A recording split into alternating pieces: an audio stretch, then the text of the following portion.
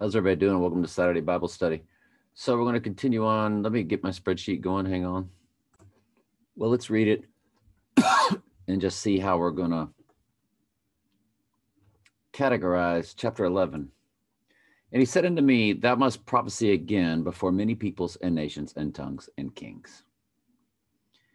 And of course, that was the angel talking to John. And there was given me a reed like unto a rod. And the angel stood, saying, rise and measure the temple of God. So this is the same conversation, it appears. And measure the temple of God and the altar and them that worship therein. By the way, if you watch my Revelation, if you're watching this from my playlist from the beginning, also watch Revelation 1, because there's things that I'll say in one that I won't say in the other, because I just won't think to. If you were in a conversation with somebody about something very deep, and then you got in that same deep conversation with somebody else a day, a week, a month, or a year later, you're not going to word everything the same. There's going to be nuggets of information, assuming these conversations involve good information. There's going to be nuggets in each that are different. So, anyway, but the court which is without the temple, leave out.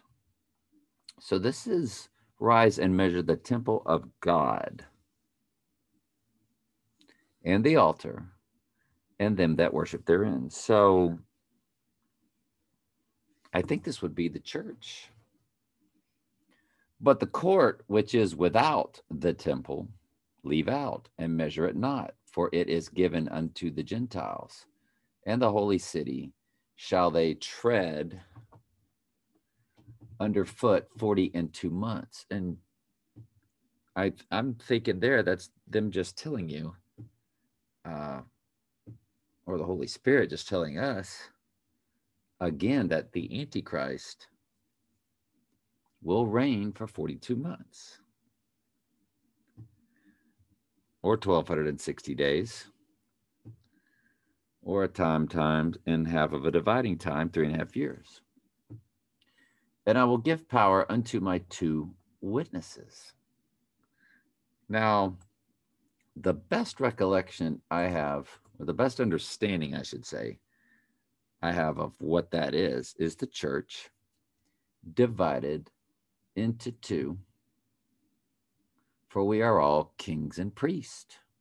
And I think we read over that the other day. I believe it was in our Ephesians Bible study. For we are all kings and priests, Bible verse.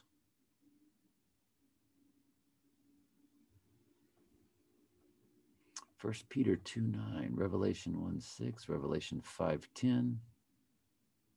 Okay, so it was in our Revelation Bible study. I knew it was something we did in the Bible study the other day.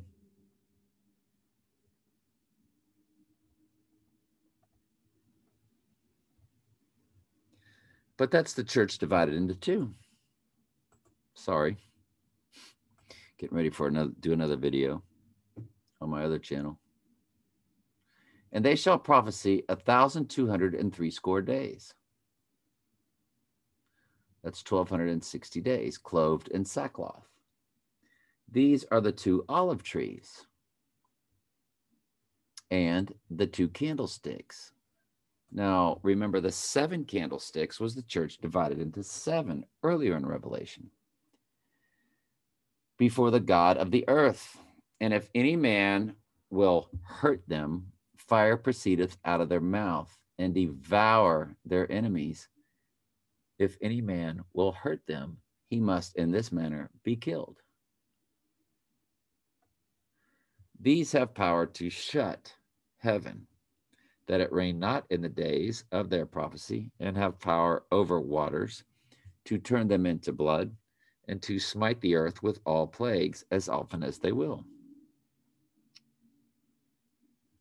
And when they shall have finished their testimony, the beast that ascendeth out of the bottomless pit shall make war against them and shall overcome them and kill them.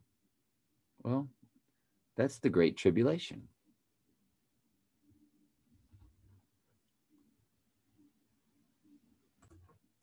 All right, so I just wanted to kind of get that going or keep it updated.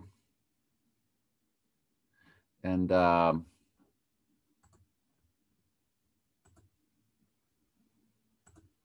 we finished it. Let's go to Ephesians.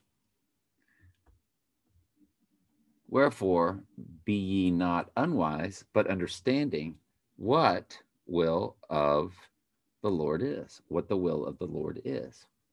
And be not drunk with wine. See, it's listing the same exact sins listed in the previous Galatians 5:19 through 21. Drunkenness, adultery, fornication, wrath. I didn't put them in order. I think it begins with adultery, fornication, wrath, and so on and so. But drunkenness is one of them. There it is. Wherein is excess, but be filled with the Spirit.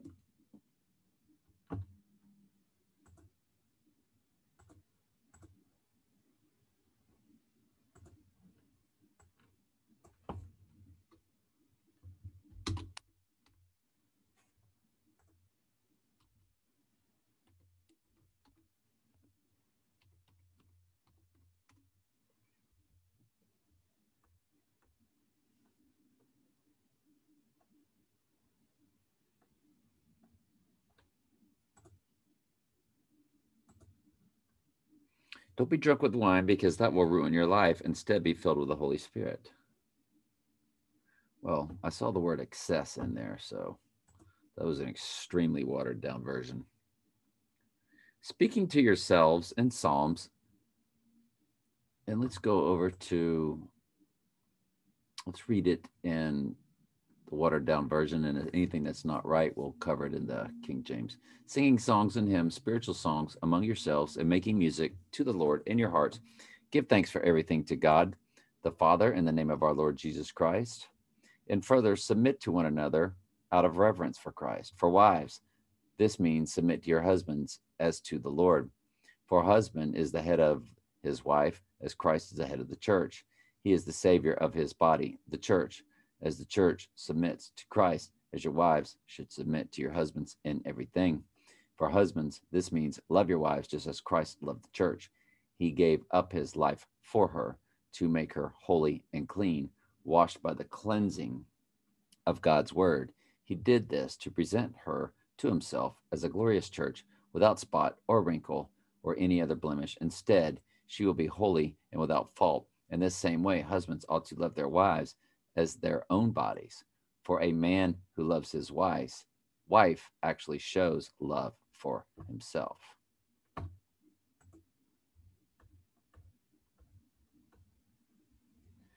That he might present it to himself a glorious church, not having spot or wrinkle or any such thing, but that it should be holy and without blemish. So ought men to love their wives as their own bodies.